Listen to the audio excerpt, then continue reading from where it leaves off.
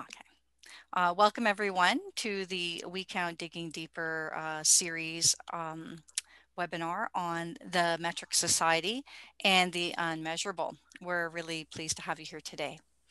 And I'd like to start our meeting with our land acknowledgement.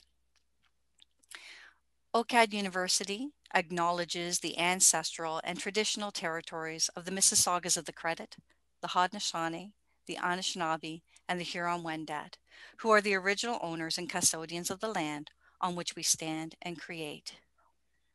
I'd also like to acknowledge that you are joining us today from many places, near and far, and acknowledge the traditional owners and caretakers of those lands. Thank you, Vera, and thank you everyone that has made this possible today. And I wonder, okay, great. So we will have all of the panelists visible, correct? Wonderful. Okay, so Virginia and Steffen, I feel like this is an early birthday present for me. I'm so pleased to have the opportunity to speak to you both. And I wish we had more than the time available today because there's so many things to discuss. But I'm not going to, given that there are so many things to discuss, I hope it's okay if I'm not going to spend a great deal of time introducing you, and partly because you need no introduction. We have the bios on the site, and anyone can search for your names in any search engine to find your amazing contributions to this domain. So I'm going to proceed directly to your presentations, and we're going to begin with Steffen. So Steffen, if you would like to share your screen. And as Vera mentioned, we're going to have about 10 minutes for both Steffen and Virginia to talk about their perspective on this particular very relevant domain. And I'll pass it over to you, Steffen. Thanks, Jutta, for the introduction, also for the invitation, and welcome to all the listeners and viewers. I have a very short presentation, which is basically summarizing the book that I have written a few years ago. It was published 2019, and also in English. It's called The Metric Society. And in that book, I start with a very famous example you probably all know. That is the so-called social credit system in China, a system that is still under development, and we don't know exactly how it will look in the end. But it's a spectacular, even revolutionary system that tries to basically collect as many information on individuals as possible, and to attach a specific score measuring basically the trustworthiness or the credibility of an individual on each citizen. And that score in the end should determine their opportunities on the housing market, the labor market, the educational market, or even at the credit market. So the life chances they get in the future. And of course, this is a very grim and maybe extreme example, but there are other examples that you also could use from Western countries where we do not have a combination of digitization and authoritarian rule, but where we also have types of measurements, forms of quantitative rank ordering.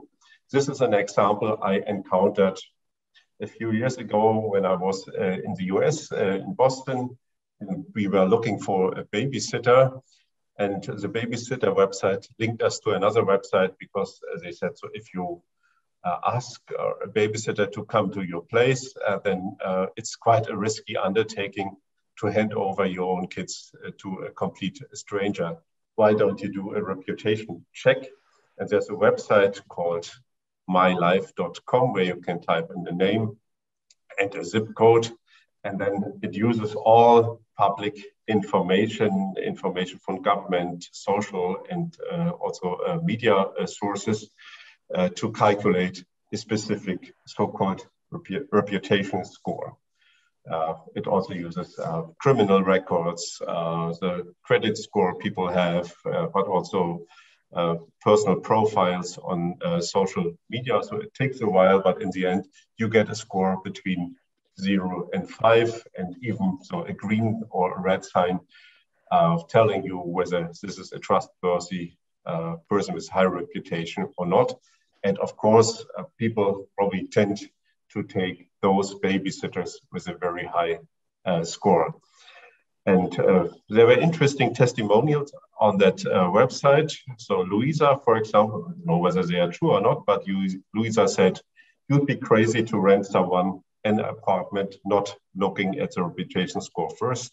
It saved me tons of trouble.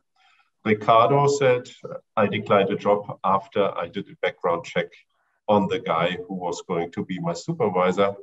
And best is Larry. I felt a lot better about my daughter's new boyfriend after I checked the reputation score. So it can be very useful to have that information basically in all areas of life. In my book, I try to describe a mega trend of quantification, of course, being related to the digitization of society. So we have masses of data, tons of data, which allow now to capture, to monitor, to collect people's data and individual behavior. There's even a quantification code. Just think of the availability of ratings, rankings, scores, stars, likes, grades, and so on. When you visit a city and you go to a restaurant, you are asked afterwards to evaluate it or to give stars. In hotels, it's basically the same. So in all areas of life. The second development that could be spelled out as a driver of quantification is the process of economization. Sometimes people talk about neoliberalization, but here of key importance is the popularization of concepts like transparency, accountability, and evidence-based policy.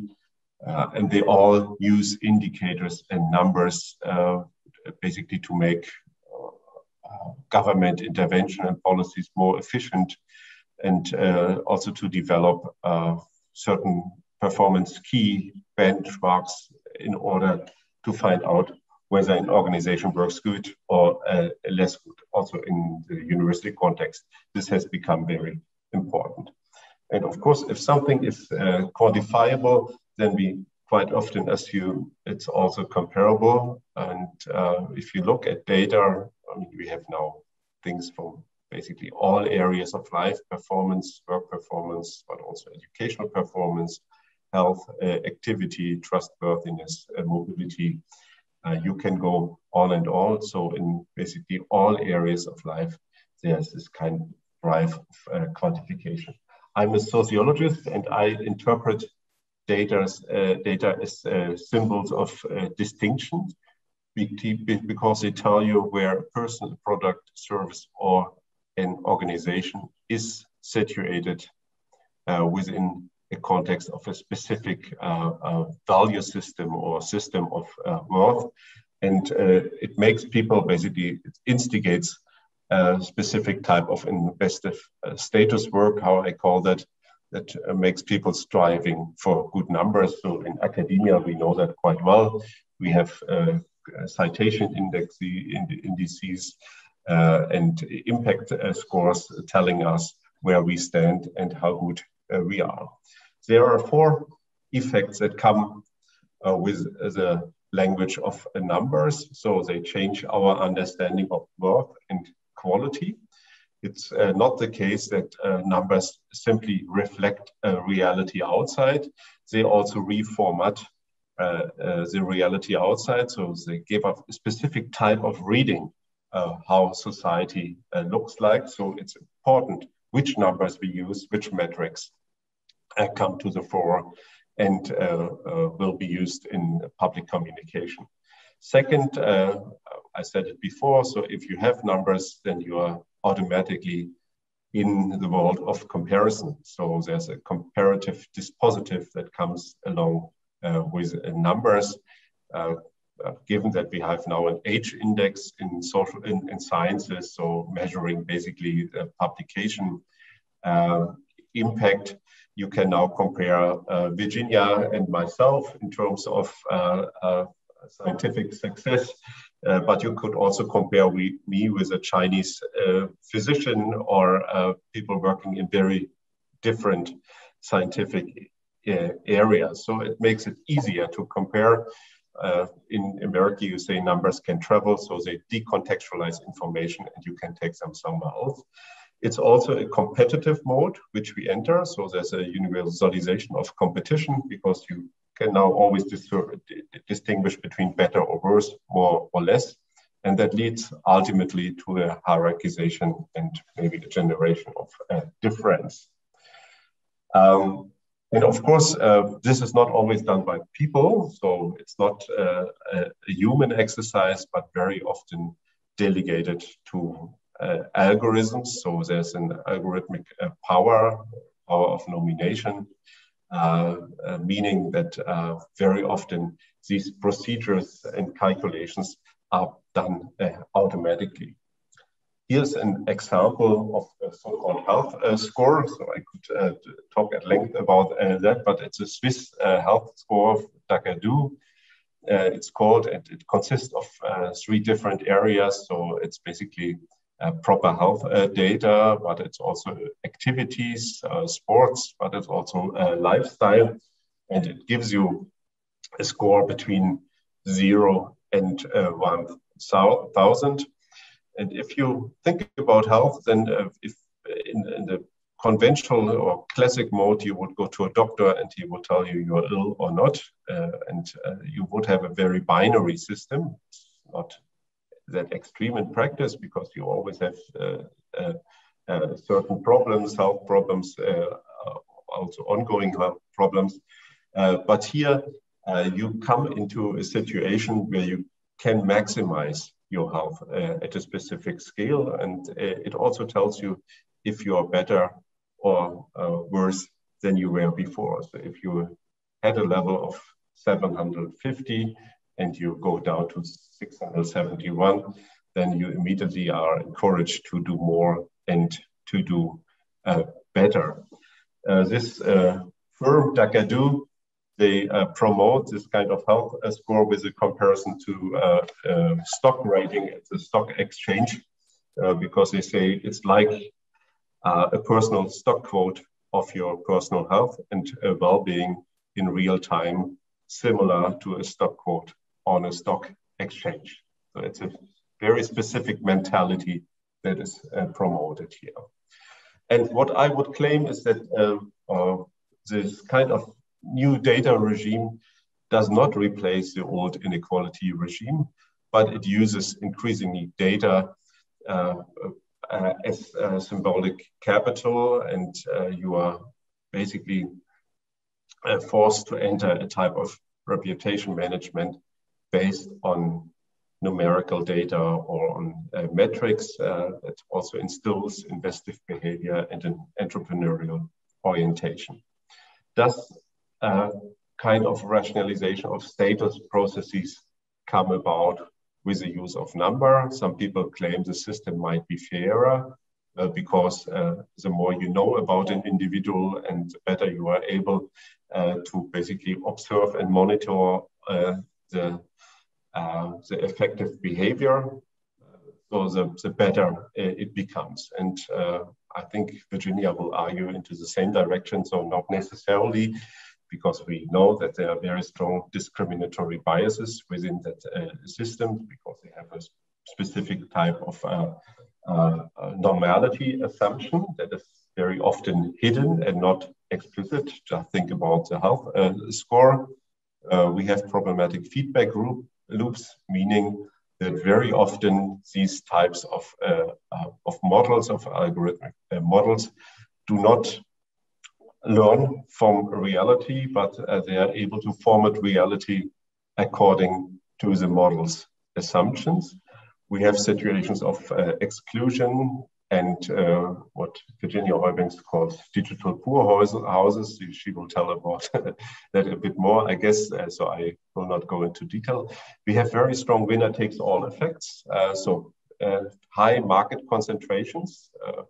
Think about the rating of restaurants or hotels. So if you have 5 stars, you are listed on top, and most attention will go to the top 5 or 10 on a list. If you look for that, the same with a babysitter, a person that scores 3.5 will probably get hardly any or very few offerings from parents looking for a babysitter, whereas if you have a 4 or a 4.5 or a 5, you have a much better market position. So it's a concentration on the top due to the high level of transparency. And we also have problems of so-called super scores. These are scores that are like the Chinese social credit score that are amalgamated from different areas of life and then give simply one number to one person. But we also have super scores that come from one specific area, like credit score, and are used in other areas of life. So if the credit score becomes important for booking a holiday or renting a car or looking for a flat. And what I claim in that book is that this kind of new quantification also creates social divisibility in terms of identification and making individuals distinctive from others. So it becomes more and more difficult to create collectivities because people are then recognized only on the basis on their bundle of data. I think this is a very important development. And even here, some people in the insurance sector, for example, they claim it's fairer. They even want that. They want to be judged by their actual driving performance when using their car, not according to the street they live in or the car they drive or the professions they have, but according to their actual driving performance. And so it becomes more and more difficult to organize collective interest. And my claim would be that we move away from a situation of struggle of classes, where the distribution of power or wealth are important, to a competition of individuals or different organizational units like universities, schools, and so on. This was my short input. Thanks for listening, and I'm looking forward to Virginia's presentation and, of course, to our discussion. And thank you very much, Steffen. And perhaps what we'll do now is move directly to Virginia, and because we'll have questions and discussion after both of you have offered your perspectives. So Virginia, do you want to, and I understand that you won't be using slides, but using anecdotes. Yeah, so I just want to start by thanking everyone, particularly at OCAD-U, so Jutta and Gloria and David as well for doing all the hard work of making sure you can hear us and see us and transcript us and all that business. Thanks so much to our ASL interpreters for being here as well. And I'm super excited to engage in conversation with folks who are here in the audience and with Jutta and Steffen as well. So I'm going to keep my comments really short. And as Jutta explained, I often find conversations about technology and social justice and ethics that they often get really abstract. And what I'd like to do instead, or offer instead, is to tell the stories of some of the people I spoke to when I was reporting my last book, which is called Automating Inequality: How High-Tech Tools Profile, Police, and Punish the Poor. And I dedicate the book to a little girl named Sophie Stipes, who had some pretty severe cerebral palsy. And when she was 6, she received a letter from the state of Indiana that explained that she'd be losing her Medicaid because she had, quote, failed to cooperate in establishing eligibility, end quote, for the program. So this happened at a moment where her parents had finally found the kind of support she needed to thrive. So she was sort of gaining weight on pace with her age for the first time in her life, thanks to a life-saving feeding tube. And she was learning to walk for the first time. So the Stipes family was caught up in this attempt to automate the eligibility process for all of the welfare programs in the state of Indiana.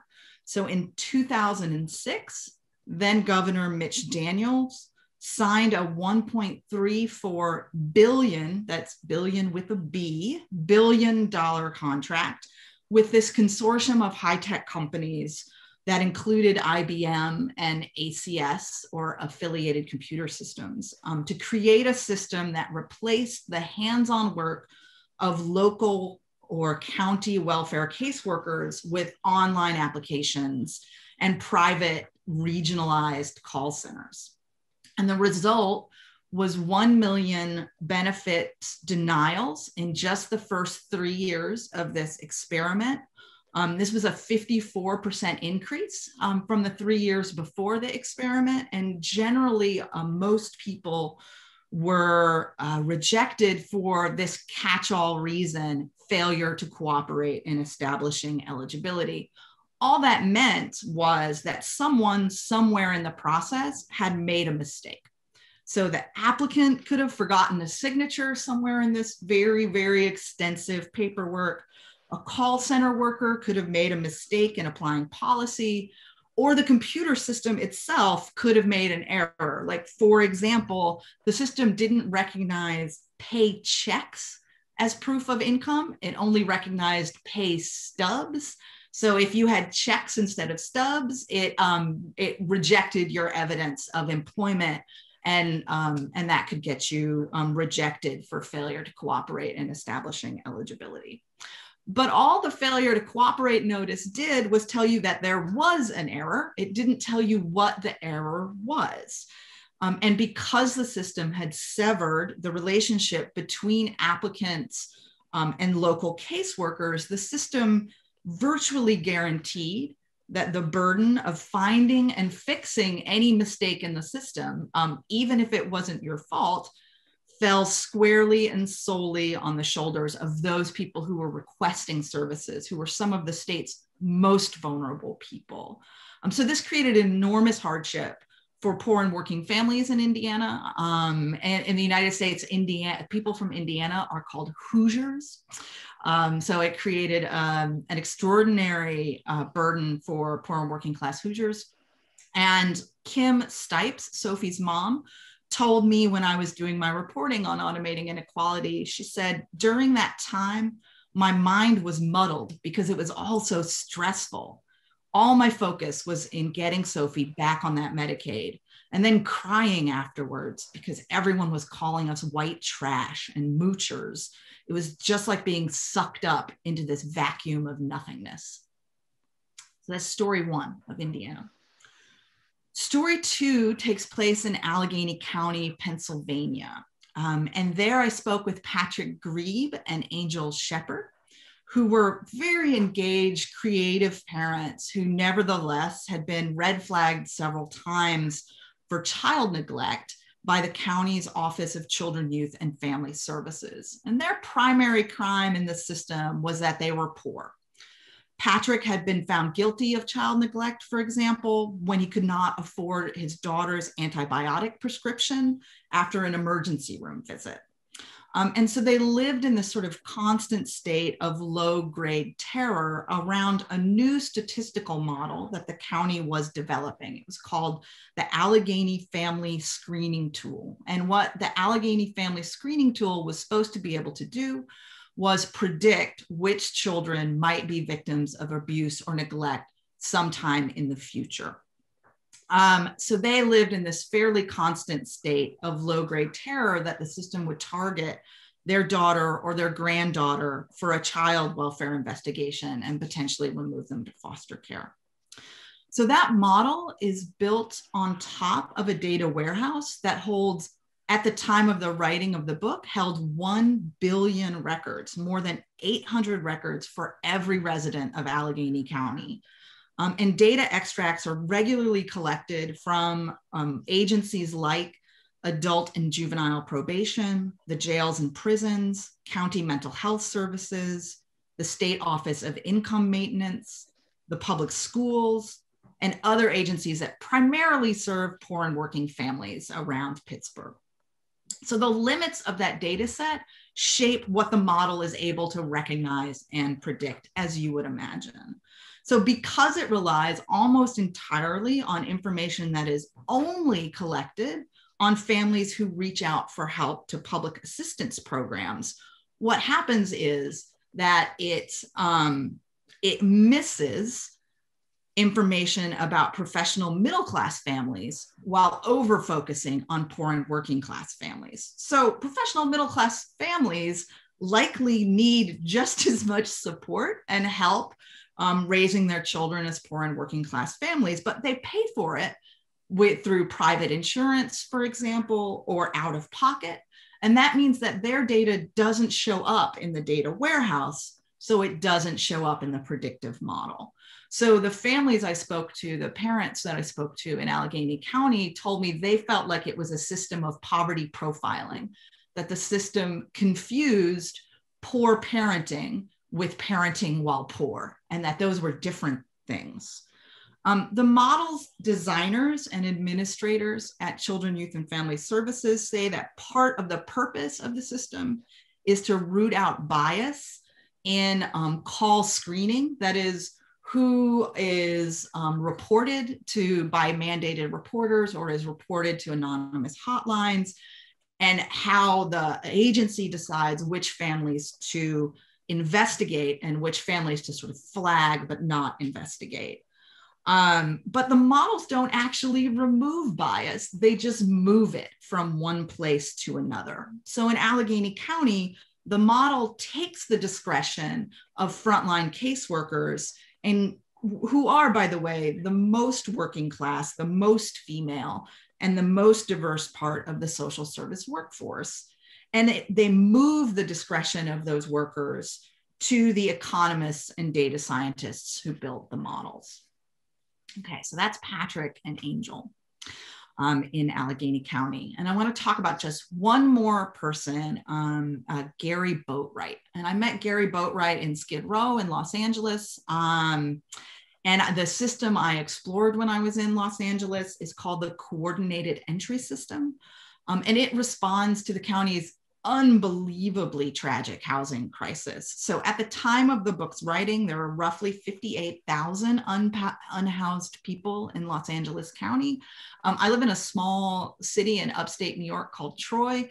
There are 50,000 people in my city. So my entire city plus close to 10,000 people are unhoused in Los Angeles County. And the homeless count this year also documented a 15% increase since I wrote the book. So the number now stands at above 66,000 people.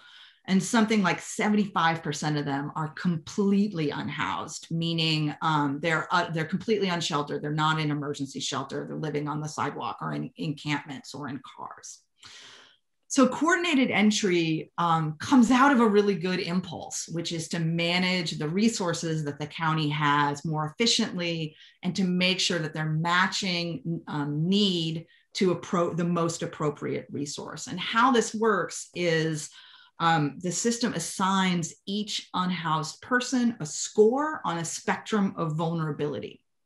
And it serves those at the top of the spectrum of vulnerability very well. So those people who face really the worst consequences of homelessness, like death, emergency room visits, mental health crisis. The system also serves those sort of down towards the bottom of the scale, those who are least vulnerable, pretty well. These folks who we would think of as the crisis homeless rather than the chronic homeless, folks who might just need a small investment, a short-term support to recover from something like an eviction or a foreclosure or job loss or domestic violence. So the vulnerability of folks is established through this very extensive and unhoused people would say very intrusive survey called the VI-SPDAT, that is VISPDAT, which stands for the Vulnerability Index Service Prioritization Decision Assistance Tool. And it asks questions like, do you ever do things that may be considered risky, like exchange sex for drugs or money, run drugs for someone, have unprotected sex with someone you don't know, share needles, anything like that? And have you threatened to or tried to harm yourself or anyone else in the past year? So some unhoused people, like Monique's tally, one of the people I spoke to in Skid Row, call coordinated entry a gift from God because it succeeds in getting a small number of people into appropriate housing and potentially more quickly than before. And at the time of the book's publication, coordinated entry had matched just over 9,000 people with some kind of housing resource. Now that doesn't mean an apartment key. That could just mean a couple $100s to help with the move, but 9,000 people had been served by the system. But at the time that I wrote the book, there were 20,000 people in the system who had been surveyed, had gone through this very extensive and some would say intrusive survey, and had been classified, had been given a vulnerability score, but who never received any resources. People like Gary Boatwright, who is strong enough to survive, but not able to get back on his feet by himself. So Gary was classified as not being vulnerable enough to merit immediate assistance, but not stable enough to be served by the time-limited resources of rapid rehousing. So because he was in the middle of that scale, he cycled between bouts of homelessness and incarceration for about a decade. So from his point of view, the problem wasn't his comparative vulnerability, wasn't comparing him and his situation to the people who lived in the encampments in Skid Row around him. Rather, it was simpler math, not so complex. There's not enough housing in Los Angeles for the county's 66,000 unhoused people. So he told me, people like me who are somewhat higher functioning were not getting housing. It's just another way of kicking the can down the road. In order to house the homeless, you have to have available units. Show me the units. Otherwise, you're just lying. So my greatest fear about these systems is that by acting as a kind of empathy override, by outsourcing some of our most difficult social decisions to computers, these tools radically limit our political vision of what a caring community and a caring society looks like. It absolves us of the responsibility to care for one another. So what I want to say briefly in closing is I just want to mention a couple of things that the pandemic has made really clear about these systems. First, the pandemic has removed barriers to social assistance that many governments said were impossible to remove before. So for example, mutual obligations, that is that you have to put in a certain number of hours in work or volunteerism in exchange for your benefits. In Australia, that kind of mutual obligations was they just rejected out of hand for about a year during COVID. They also raised the rate of what's called in Australia the job seeker benefit, a rate that they said was impossible to lift. And conditionality and cash transfers, like in Mexico, the Prospero system in Mexico, were canceled during COVID. So all of this, one of the things the pandemic has done is make it clear that these sort of constructions, these social constructions of what is possible are just that, they're constructions. And these systems can be changed. They can be changed radically and they can be changed quickly. But the pandemic, as all of you know, has also made many people much more vulnerable. And that will continue and may in some ways even get worse as the pandemic begins to abate. So for example, these systems have made possible things like fraud detection algorithms or systems for tracking supposed overpayments of public benefits. And I've had many people in government here in the United States tell me, oh, well, during the pandemic, we just lowered the barriers for getting resources. And after the pandemic abates, we'll just go after everybody for fraud. So there will be a new set of problems after the pandemic. And if history tells us anything, it's that the extra pressure on these systems both provides really important political opportunities to reconsider the possible, but may also deepen class divisions between people who are newly facing problems of unemployment and need for social services and those who have been persistently or underemployed.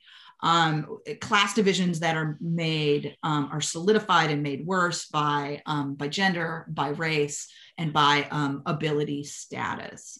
So the pandemic, I think, has made this especially visible, that what counts, who counts, what work counts, is a life-altering politics, and how essential the work we do to care for each other is to the economy, to our society, and how ruthlessly we sometimes sacrifice those who do that kind of caring labor.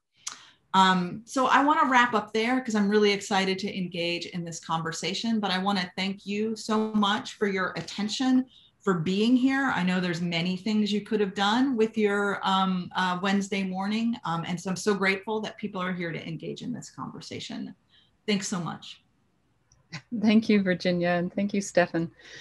Steffen and Virginia encouraged me to ask seed questions that contextualize the work of this community, those individuals that are attending, and the particular concerns that the community and the IDRC is dealing with at the moment, the challenges that we are attempting to address.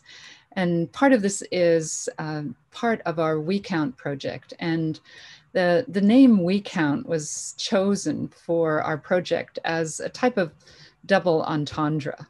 We wanted to point out the use of the word counting in the English language to mean mattering and importance. And that reveals a lot about the culture that we're in at the moment. And within that context, people with disabilities are very different from each other.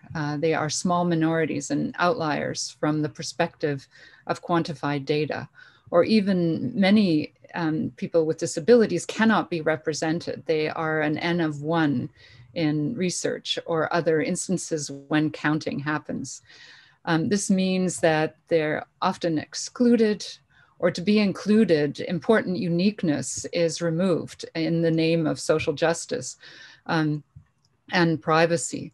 So current machine learning, when used to make decisions about a population or to optimize a system, are bad at diversity, complexity, and change, which is the lived experience of people with disabilities.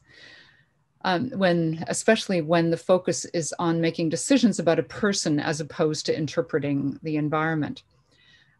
Combined with majority rules and statistical means decisions, this leads to decisions biased against disability.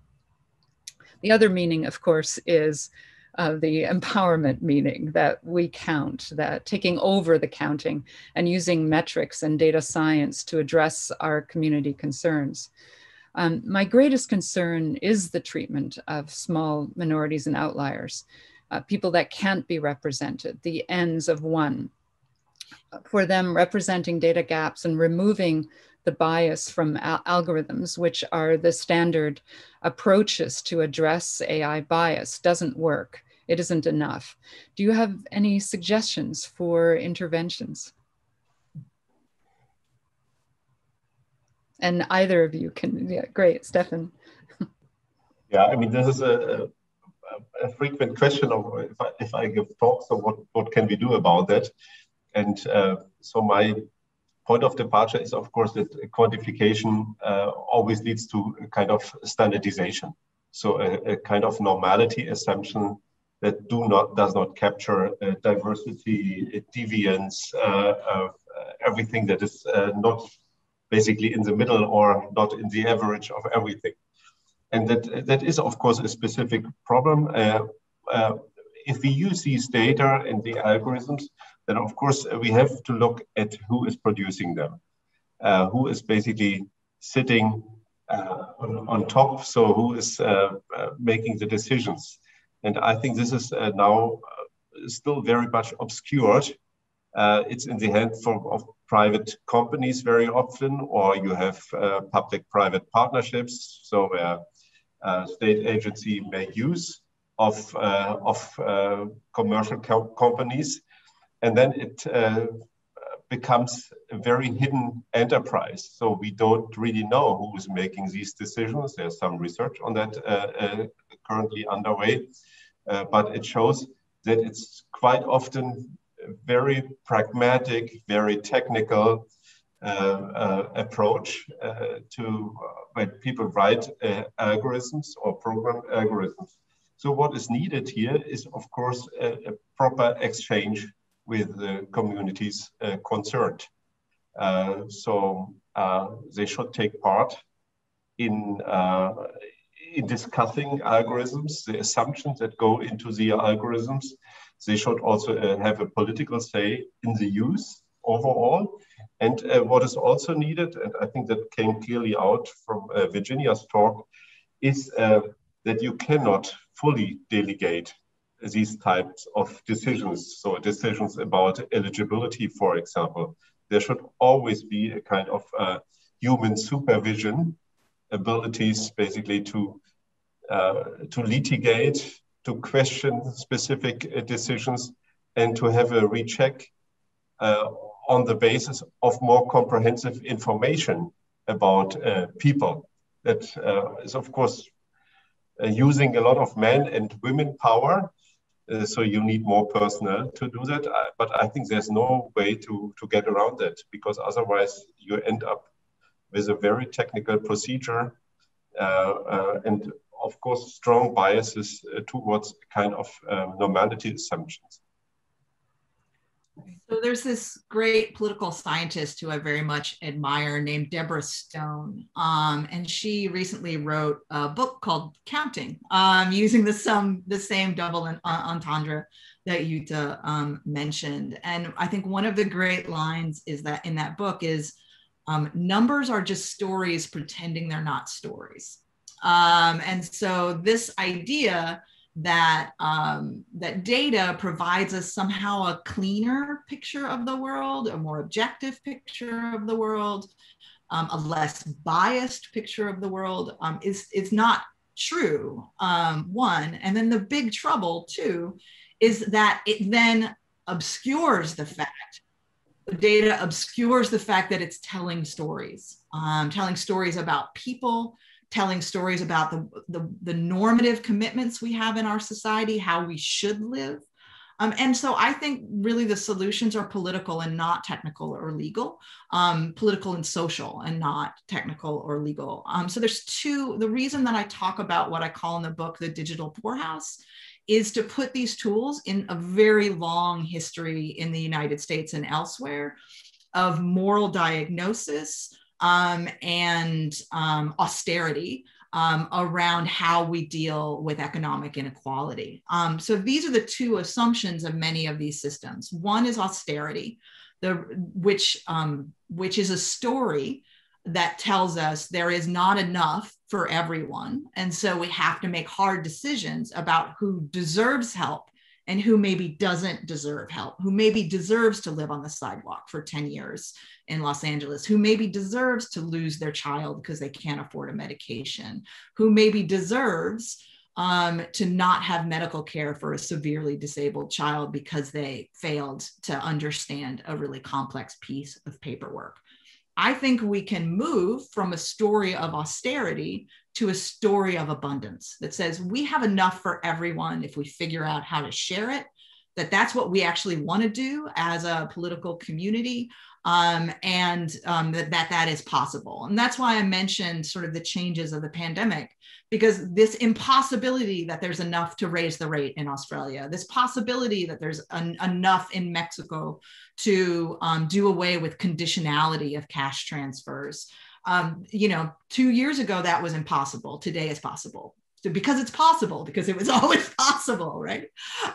So the second assumption, the second story that gets written into these numbers is the story of moral diagnosis. So this is why I use this poorhouse metaphor, is because one of the first things that you had to do in order to enter basically an incarceration institution for the poor was to be diagnosed by a caseworker, right? That's where the language comes from. You are a case. You are to be investigated to figure out, right, what you're doing wrong, what is pathological about you that you should need, that you are not useful to capitalism, right? So if you're found if it's your fault by the caseworker's estimation, then you're put in this incarceration institution, and you have to give up your right to vote, your right to marry, your right to your children. If you're seen as a worthy, deserving person, then you might be given some kind of very meager support outside the walls of the poorhouse. The argument that I'm making in automating inequality is that we're digitizing those ideas. And by digitizing those ideas, we are producing a digital poorhouse without walls that is invisible. And because it is invisible, is much harder to fight. But I want to point out right now that idea of moral diagnosis, that idea that poor and working class people lack economic resources because there's something wrong with them, is a story. And as a story, it's a lie. It is not true, empirically true in any country in the world. And so we can change that story. If we can change the story from austerity to abundance, we can change the story from moral diagnosis to universal floors, which is this idea that no matter what choices you make in your life, no matter what family you're born into, no matter what your situation is, there are certain basic human rights that you are guaranteed by simply existing on the planet. And we can argue about what those human rights are. I'd suggest that some of them include things like housing, food, family integrity, medical care, and a basic standard of living.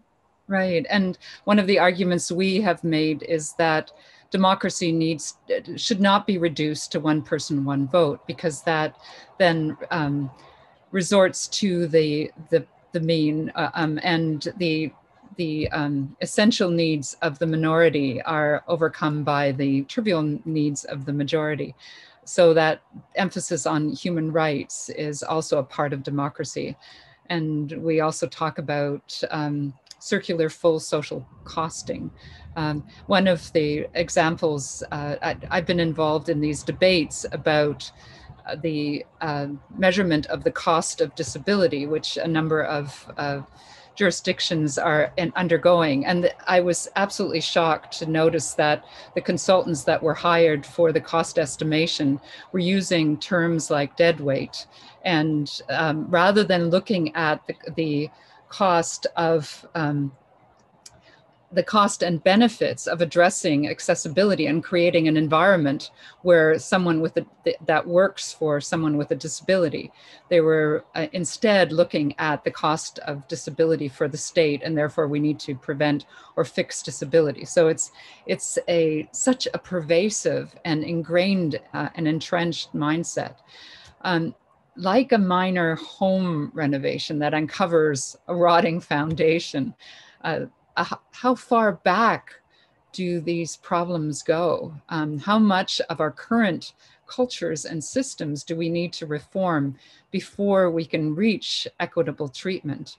Because many of the measures that we've seen lately with this buzz about inclusion and ethical AI just are so surface right now.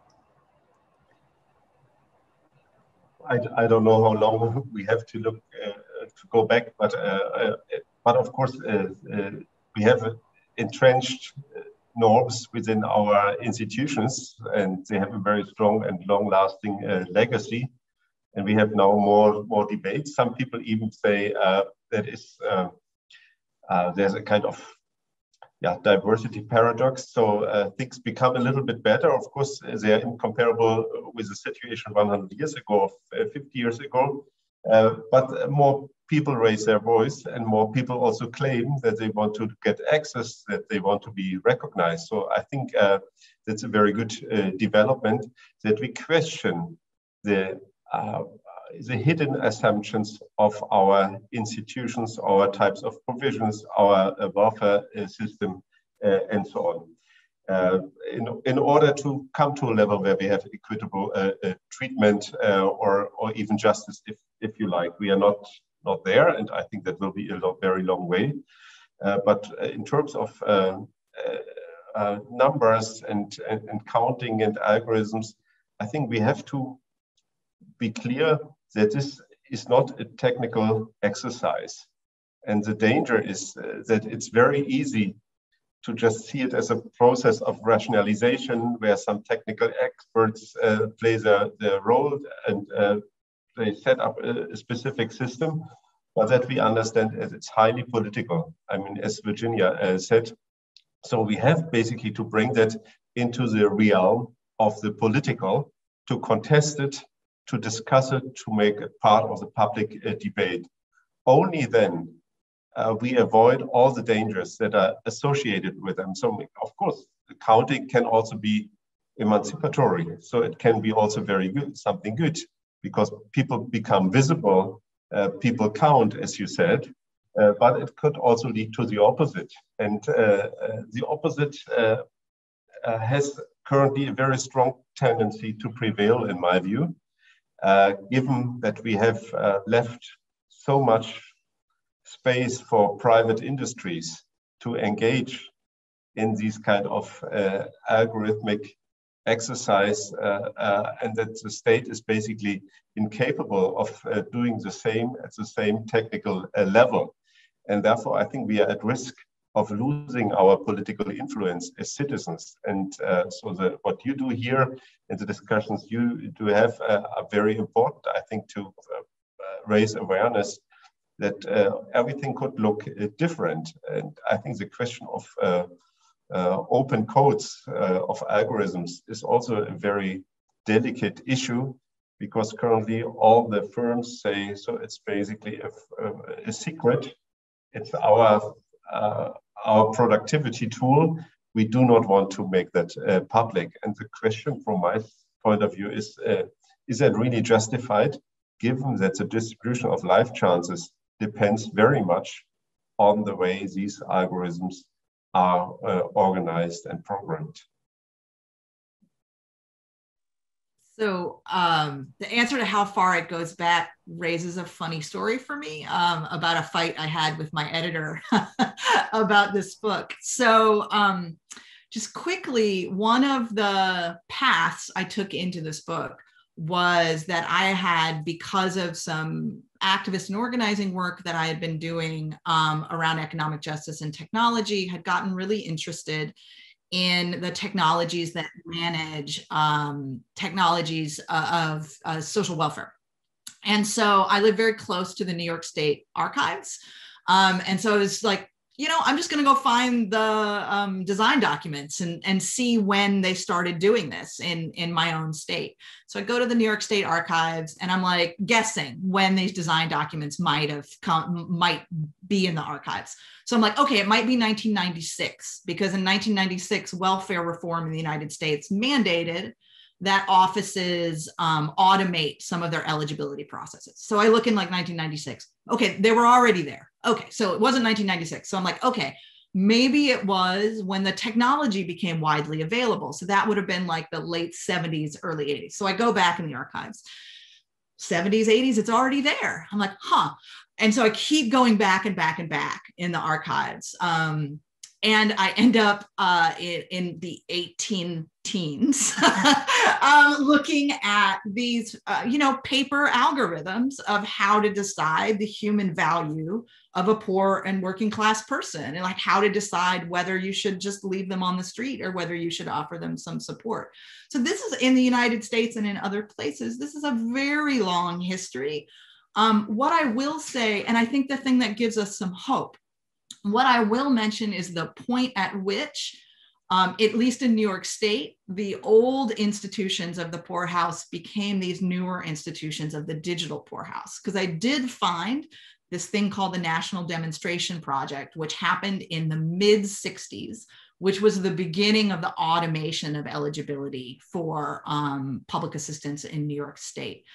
And it's actually really important to note that that's the moment in our history when this happens, because that is the moment of the absolute highest power that the national welfare rights movement has ever had in the United States. So just a year before they decided to move to this automated system in New York State, 8,000 caseworkers, frontline caseworkers in New York City had walked off the job in a strike, not for their own employment contract, but for the rights of their clients. So there's this moment of solidarity across the desk.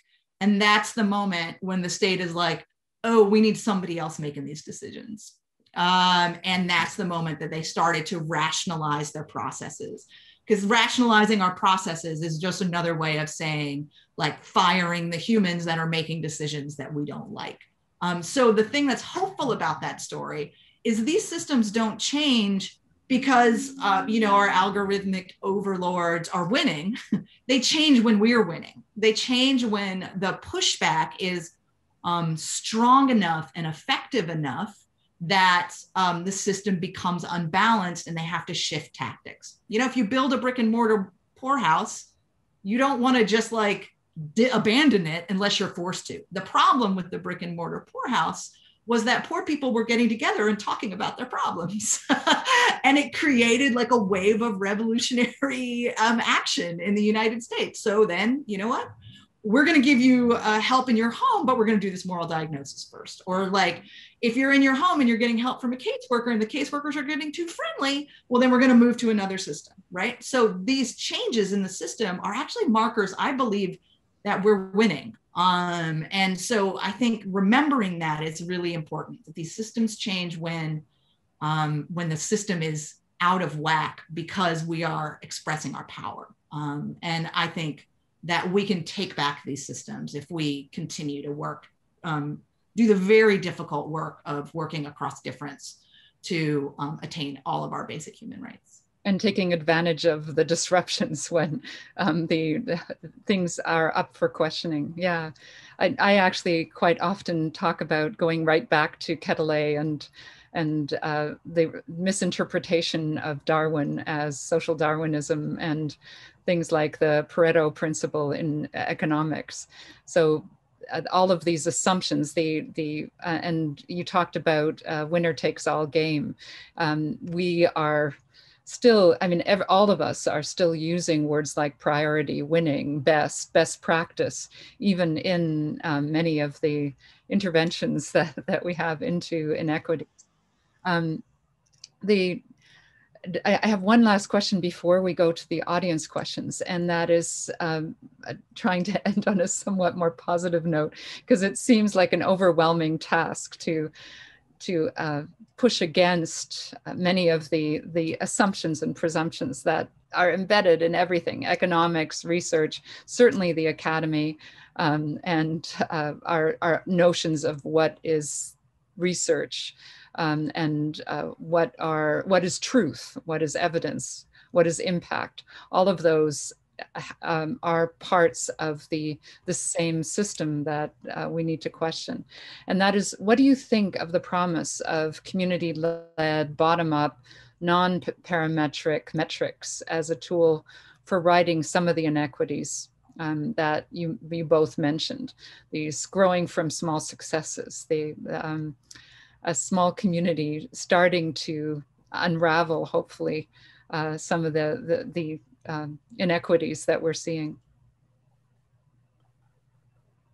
I don't know exactly, because I do not see as many examples of that in Germany or in Europe. I think, I mean, we have a number of NGOs who are now engaged in that, like NGO Algorithm Watch. They're very important, so they provide very good reports. And they also had a report on the state use of automatic decision-making techniques all over Europe. So in Poland, UK, France, Belgium, so all countries. It's a very interesting report, unfortunately only in German. But I think, I mean, if there is a bottom-up movement to rewrite things, I would be very much in favor. I'm probably a little bit more skeptic than you, because I also see as a global scenery that a lot of things happen. Just let me mention one thing. So I'm currently writing a book on borders and on smart borders too.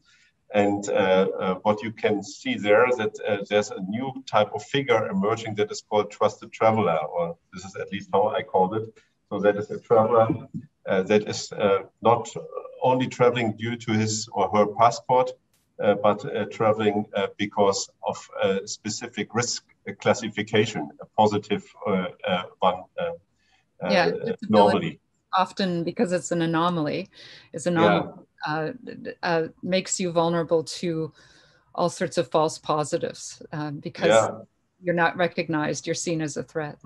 And for example, Canada made 2 years ago a contract with China, that Chinese citizens, if they apply for a visum for Canada, can use their CMA credit score to hand in as a kind of testimony of their trustworthiness. And here you have a very interesting exchange between a private company credit score and a foreign state agency, then allowing on that basis to make decisions about the freedom of movement or the ability to travel to Canada or even to other places. And these kind of combinations at the global level are very difficult to challenge and to contest. I think at the local level, it's much easier because as a community, people see more clearly what's going on. So at a global or supranational level, it's much more difficult. I'm happy. I mean, the European Union has provided a legal frame now also for scoring a system for the use of biometrics, but also for data protection that is quite advanced. And I hope that some more politicians in other countries, they will use it as a role model, because not all problems are solved, but I think it's a better regulation than you have in most parts of the world. Yeah, and to your point, I like to quote Audre Lorde, the master's tools cannot be used to take down the master's house. So when I talk about community-led, finding alternative tools that are not based upon, as you say, the technology. But Virginia, I think you were going to say something. Well, yeah, I was going to share that, about the way I think about hope. So I see hope as a rigorous discipline, right? It's not something we have, it's something we do. While I am quite skeptical about the assumptions that are built into many of our systems, and while I think that technology is certainly not neutral, that there are there's so much incredible work happening in the United States and around the world that I think we can encourage and nurture these sort of hopeful interventions. So just to give a couple of very quick examples from the United States, there's a group called M Relief, lowercase m like for mobile relief, that tries to ease people's access to things like food stamps or the Supplemental Nutrition Assistance Program, SNAP. And one of the things that's really interesting about M Relief is they come to the work from a different value set rather than being focused on efficiency, anti-fraud, and anti-waste, austerity, and moral diagnosis. They come from a set of values that come from the welfare rights movement. So that includes self-determination, autonomy, and dignity.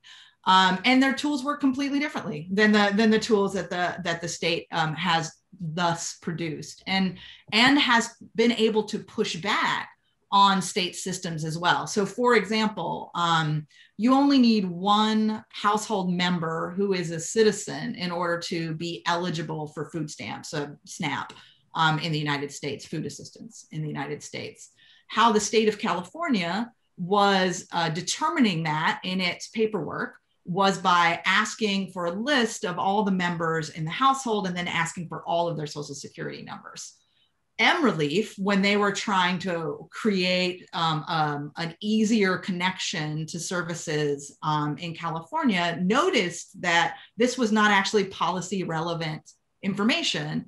And they pushed back on the state of California. They said, you don't have to collect that. You don't need a social security number for everybody in the household.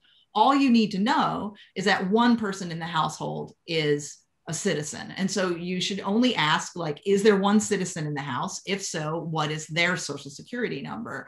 And they pushed back and forced California to change the way they were doing their application process. So there are all kinds of ways to intervene in these programs. Another that I'll mention very quickly is the National Domestic Workers Alliance. Has a new sort of a group that is part of their national organizing work called National Domestic Workers Alliance Labs, which has done a lot of work, particularly during the pandemic, to collect really important data about domestic workers who are often one of those groups who are completely undercounted, under-recognized, and because of that made very vulnerable to exploitation and violence. So there are all kinds of ways that we can intervene in these systems to make things better for the people in our communities. And your perspectives on all of these are, I think, quite useful at the moment, because Canada, in its throne speech, announced a disability benefit. And it seems that our government and the consultants are simply looking at what of a choice of previous practices should apply to this disability benefit. And there is a group that is looking to move beyond that, to paint a different picture of the economics faced by people with disabilities. So I want to now move to the questions from the audience, and I'll ask Vera to highlight some of the questions that are there.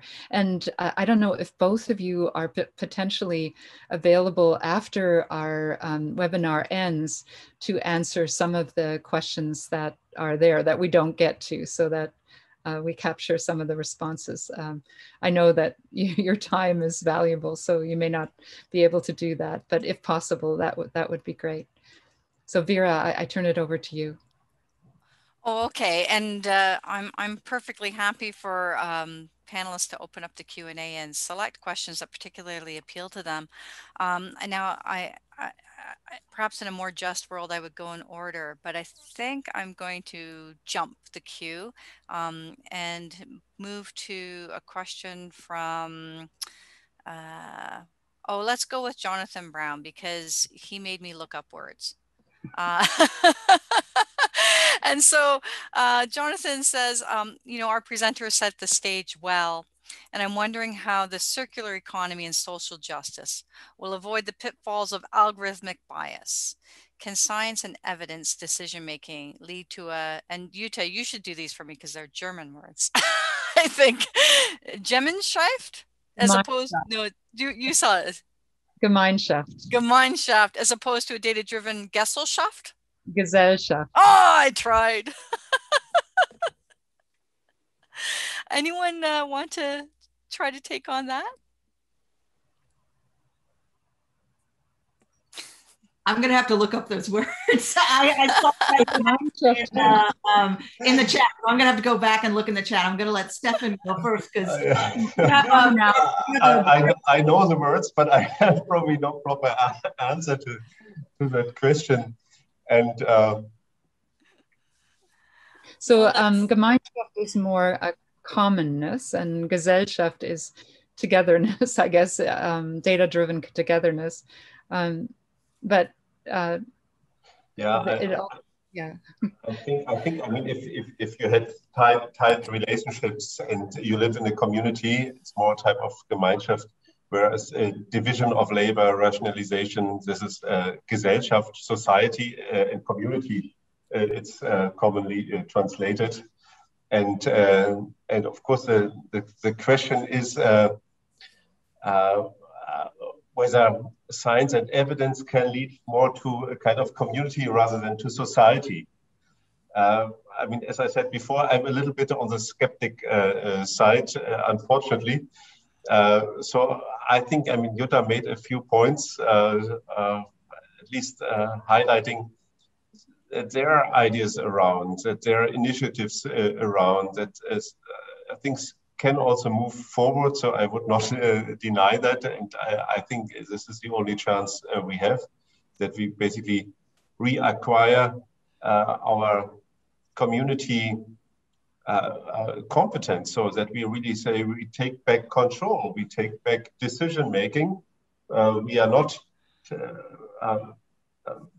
techno-skeptic, if you like, so we are not against algorithms at all, but we want to have them embedded in the community, and we want to have a say in how they look like, what they do, where they work and where they don't work. And till now, I think these kind of re-embedding of algorithmic techniques has not yet happened, or at least to a very low degree. And I think this is something one should work on, because the more localized an algorithm is, the more contextualized it can become. And I think this is very decisive, because most algorithms, they are really, they work across, so nationwide, and are applied everywhere. And I think this is a problem, because the standardization effect is the higher, the more across the board you apply it. And to come to a local level could probably ease the problem a little bit, or maybe even at a moderate level. Yeah, and I think that we within the academy are to blame here. Research are to blame. I mean, the favored research methods, whether it's CRT or any other quantified analytics, assumes that you have a homogeneous population within a clean lab, and we lose the context, we lose the uniqueness and the diversity. So the AI is automating, accelerating, and amplifying that. And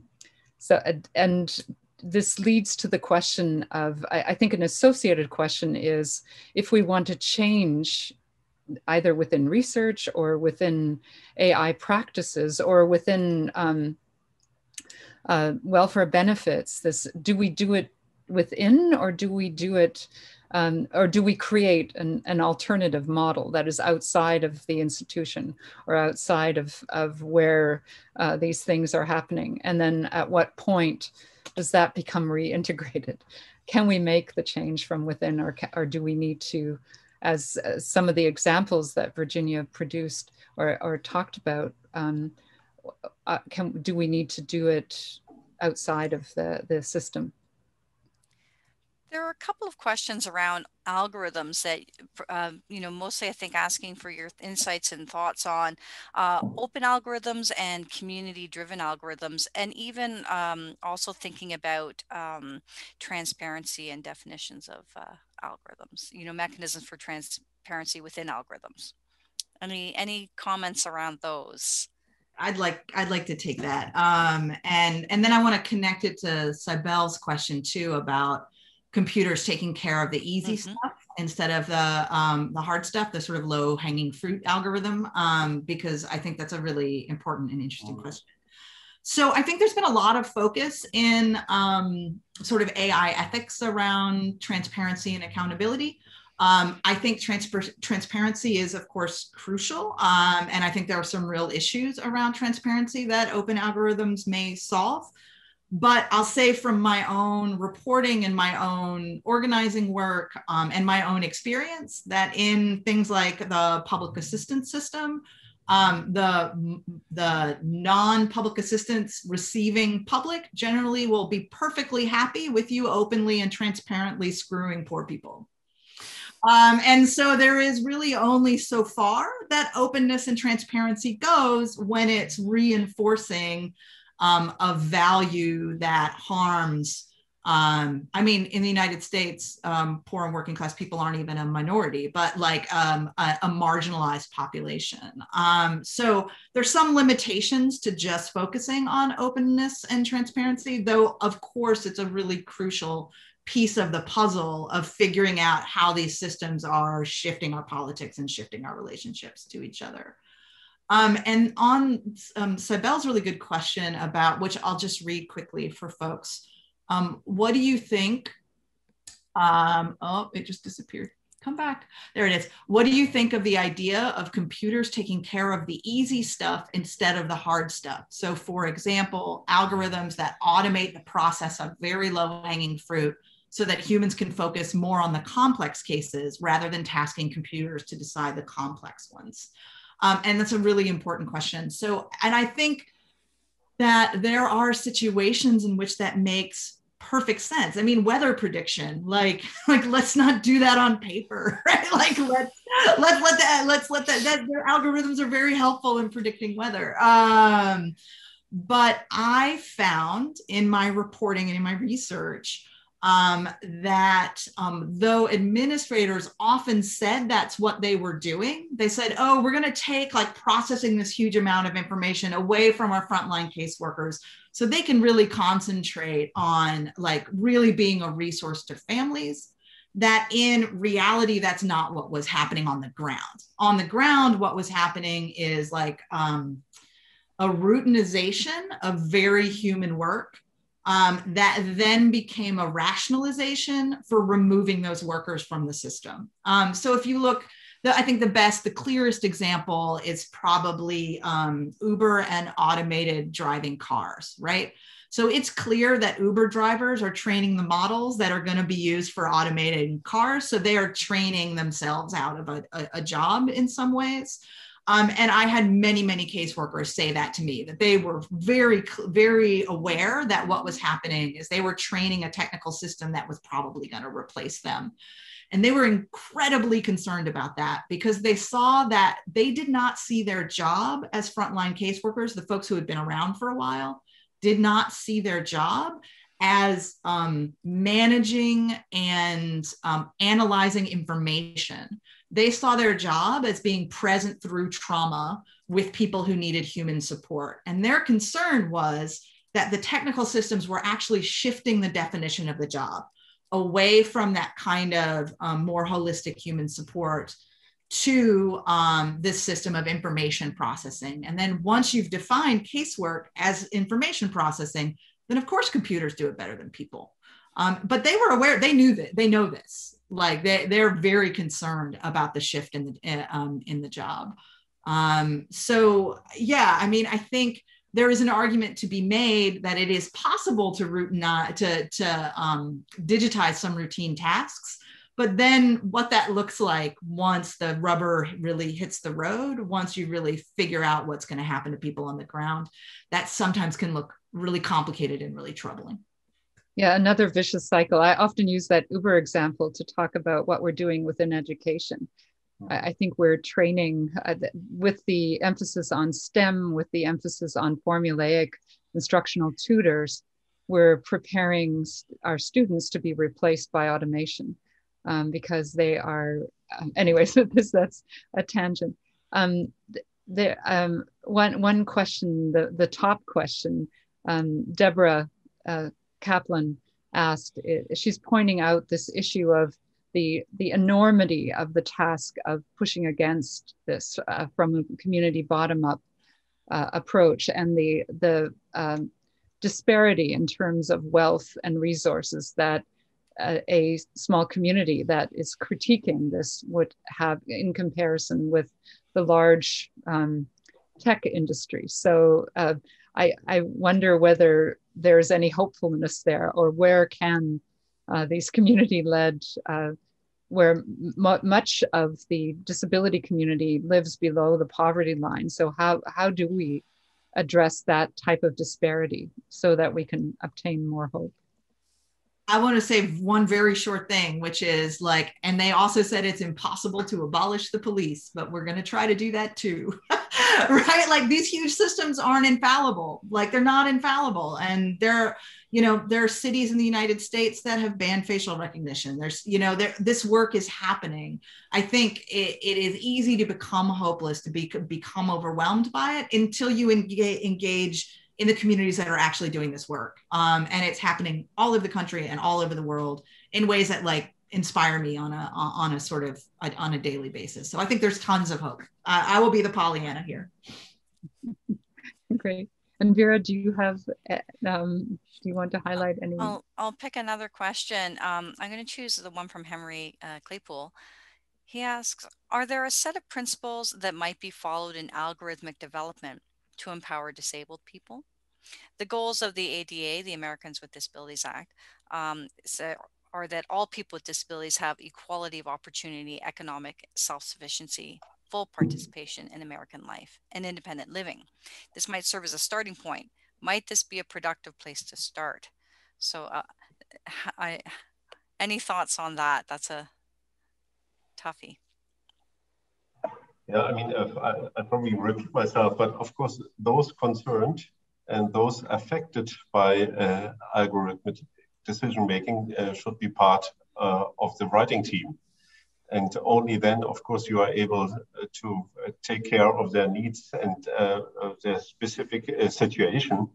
Very often, this is simply not done because people have a certain image of the world outside. They sit down and try to make good decisions. It's not that they all have bad intentions. But of course, they do not really know what life situations of others may look like or look like. I think there's always an inherent problem when you want to do business with algorithms. It's so you should have an algorithm that is as general as possible to be applied everywhere. But if you look from a community level, then of course it should be as specific as possible. So relating to the context it is used, think of algorithms for e-recruiting. So the pre-sorting of applications. Then of course the business case would be basically to have that used in any firm that is recruiting personnel. Then it becomes so standardized that it cannot cater for specific needs, neither of the firm nor of the applicants. And I think this is a big problem. So if you then write an algorithm that is used in a community, I don't know, with 40,000 or 5,000 people, then you cannot make a big profit out of that. And this kind of tension is inherent in all developments of these kind of decision-making algorithms. And what can we do about that? For example, that there are fundings at the community level to allow the adoption or the reshaping of algorithms according to the local needs. This is very often not been done. So it's simply used full scale, the same type everywhere. But if we could have public resources for that of course, that could be also a very interesting business case to be able to adjust your own algorithm to a specific local context. Mm-hmm. And so this would be something as a politician or public servant, I would think about much more, because then the writing of the algorithm would also look different, because right at the beginning, they would think that these things have basically a standard core, but they have also the ability to write local applications of that. And I think that would be a move forward already. Yeah, I think it also needs to go beyond just localization. One of the from a data perspective, people with disabilities only have one common data point, which is a sufficient difference from the average or norm. that things don't work for you. So they are, individuals with disabilities have very, very diverse requirements and needs, especially with the AI decision making. So I think it actually also goes beyond algorithms to questioning the process of machine learning, and then go back to how we make decisions in general, even without AI, because AI is just, as Virginia pointed out, intensifying, accelerating, amplifying, automating those particular processes which are biased against minorities. Even issues like scaling. When we talk about scaling, we talk about formulaic replication of a single thing and applying it globally. But I love the point that you're making. We need to localize. It will benefit everybody to be able to look at the diverse instances of the algorithmic decisions. But I think it needs to go even further than that, to potentially on-device systems where you have the data comes from you, you have algorithmic decisions, and then you share it amongst your community. I see that Henry's jumped off, but I just want to say one thing about this, which is I think that the principles of the independent living movement and the disability rights movement, as represented in the ADA, are actually some really, really crucial and important principles that we should be keeping sort of at the front of our thinking when we're thinking about these systems. Because what I find so useful about them is the focus on dignity, autonomy, and interdependent independence. I think that those principles are so crucial, and we don't see them often in the kind of organizing that we're doing around these systems, certainly not in the design of many of these systems. But we are also at a moment, at least in the United States, I don't know how it is in Canada, where there are a lot of challenges around these systems on ADA grounds.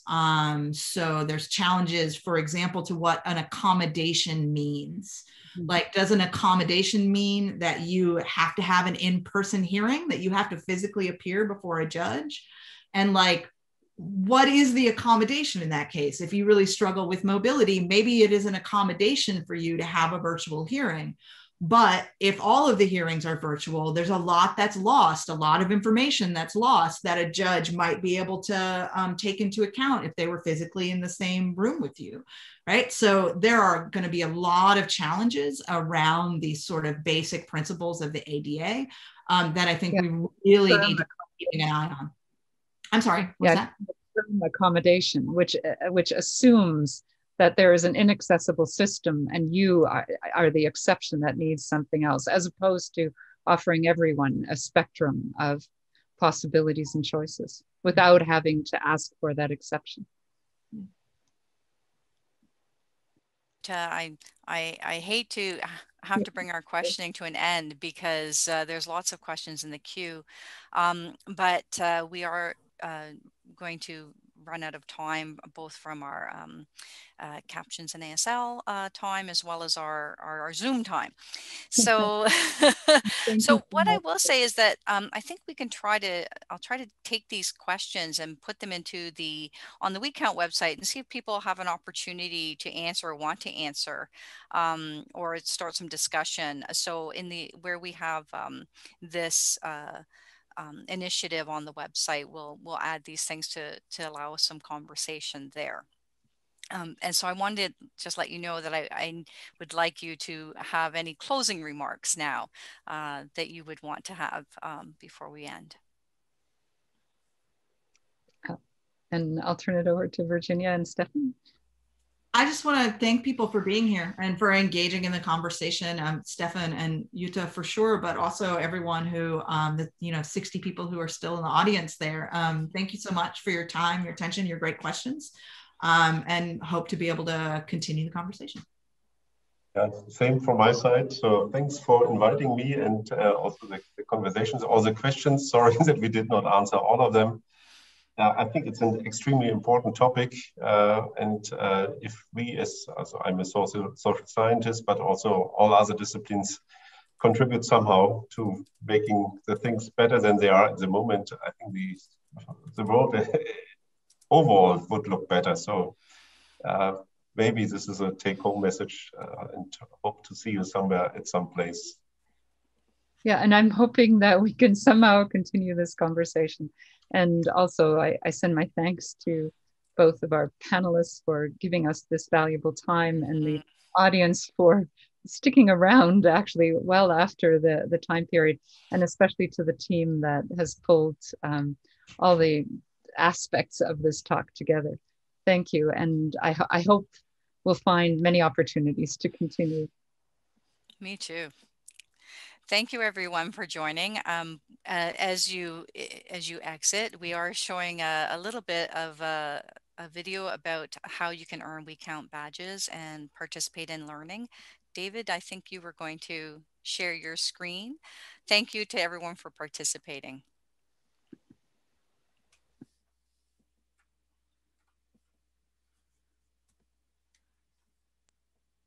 We had your screen and then we lost it, David.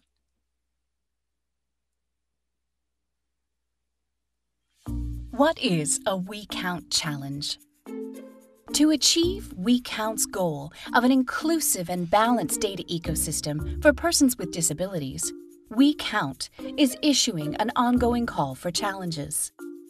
A WeCount challenge is a data ecosystem inclusion problem that creates barriers to participation or other risks from things like exclusion from datasets, ableism and bias in data systems, inaccessible data science tools,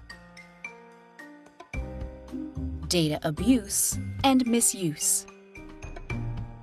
WeCount is providing opportunities for stakeholders to raise and address data ecosystem challenges, especially those that impact people with disabilities. Some challenges have already been submitted by WeCount collaborators, including create data sets that help identify barriers to employment, such as a lack of accessible washrooms at workplaces. Effectively share information on elevator operation status for all elevators. Collect data on screen reader interoperability to improve accessibility. To tackle these challenges, WeCount is assembling diverse, knowledgeable teams for challenge workshops. We want to hear from you. Nominate a Data Ecosystem Inclusion Challenge on the WeCount website, sign up for upcoming WeCount initiatives, and follow us on social media. WeCount is funded by a grant from the William and Flora Hewlett Foundation and is supported by the Accessible Technology Program of Innovation Science and Economic Development, Canada.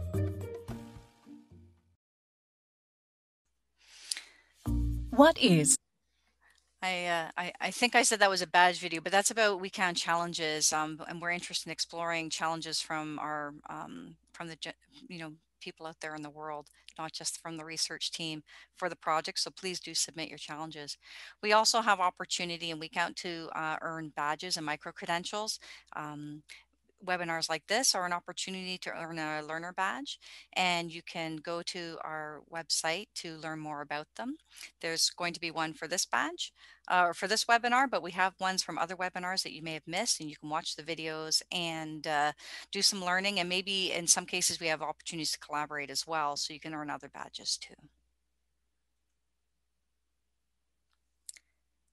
And that concludes our program for today. Thank you everyone for coming and for making these webinars as interesting and as they are. I love all the questions.